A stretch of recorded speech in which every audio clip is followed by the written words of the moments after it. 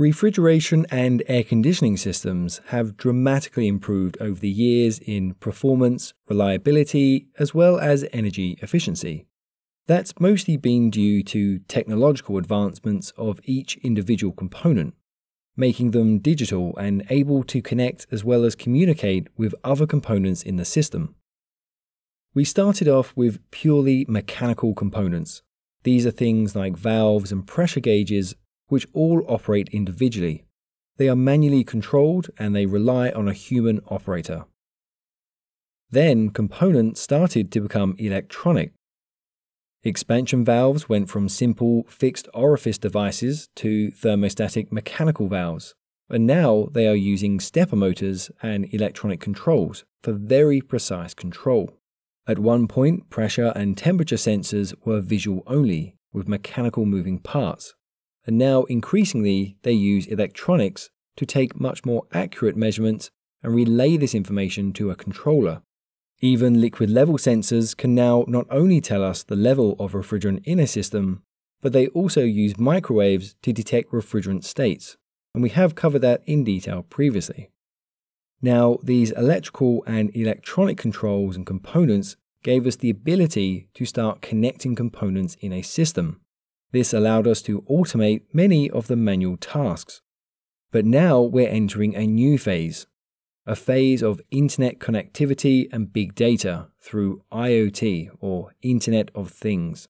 This allows everything to be connected, monitored, optimized, and even operated using artificial intelligence and machine learning.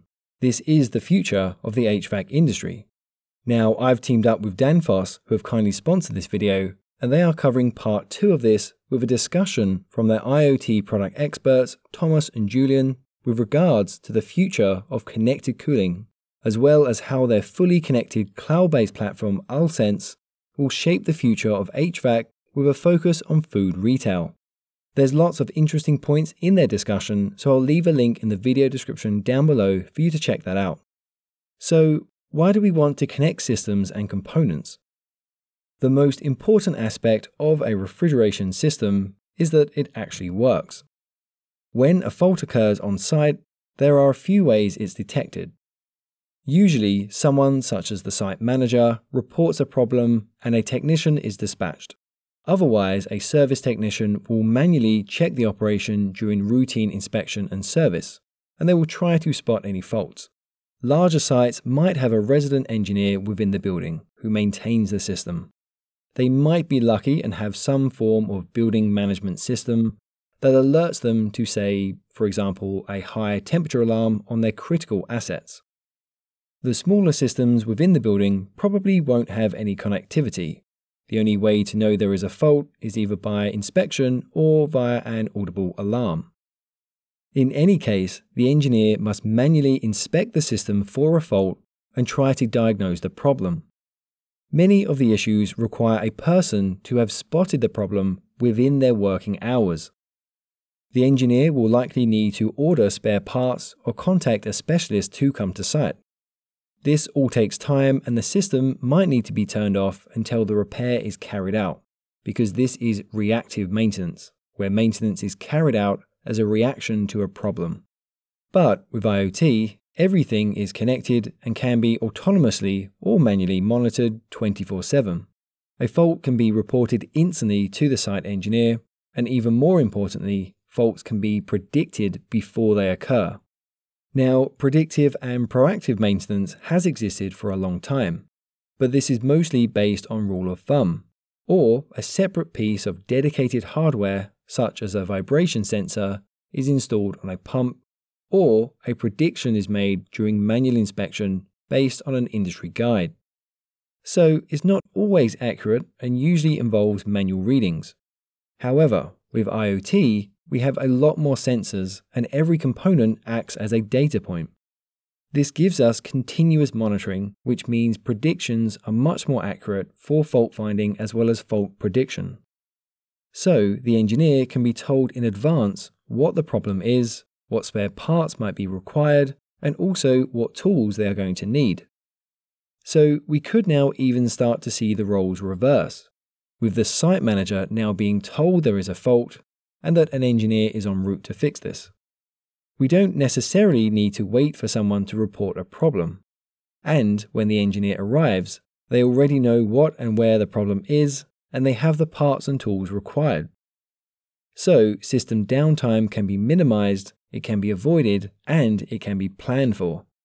This can also provide opportunity for remote monitoring and potentially even remote operating.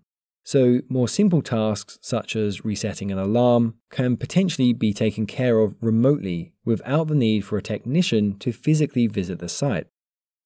Every system will still require routine maintenance.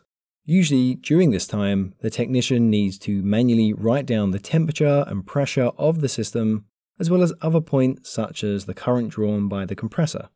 This takes up a lot of time, and it only gives an insight into the performance at the very moment the engineer is physically there.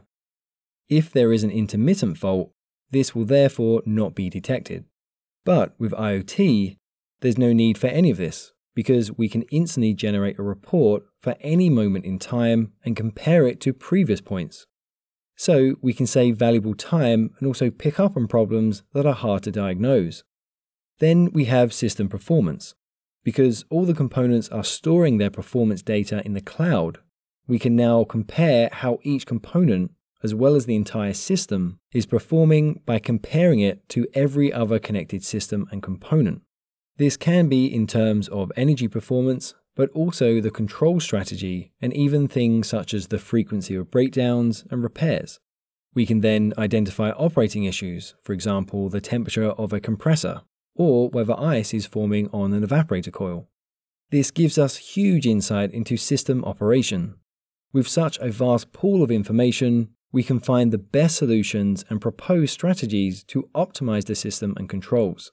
And that's because we have the ability to compare it against all other connected units, and each system will be slightly different. Now, a really great feature of this is that with so much information being processed, we can evaluate how the performance of a system would change if, for example, we installed a new compressor, or if we changed the control strategy, or say altered the temperature set point. So we can get insights into how other components in the system will perform, how the energy consumption will vary, etc. From this, we can more accurately plan budgets for maintenance and upgrades. As we are collecting and storing data, we can accurately calculate the efficiency of the system. But we can go much further than this and actually forecast the energy consumption. For example, based on the upcoming weather forecast, or even on the expected occupancy of the building. So we can predict the operating costs and also the carbon emissions. It also allows manufacturers to learn much more accurately how their products are used, and this data can be used to improve future models or even release software updates to improve the components that are currently installed. We can also integrate all the systems within a building. So the heating and ventilation system, the lighting, the solar panels, and even the refrigerators within a store can all communicate with each other. Therefore, if we predict that the cooling system will generate X amount of waste heat, then we could use this to offset the hot water energy demand by diverting this waste thermal energy. A really great example of this use of technology is a supermarket in Germany, which uses an integrated IoT system and is able to operate with an energy consumption roughly 20% lower than the average European supermarket. One of the ways it's achieving this is because it's essentially acting as an energy store. During times of cheap, abundant electricity, the compressors work harder to produce and store extra cooling. Then, when demand is high on the electrical grid and electricity is therefore more expensive, the store can turn off the compressors for a while and use the stored cold energy instead.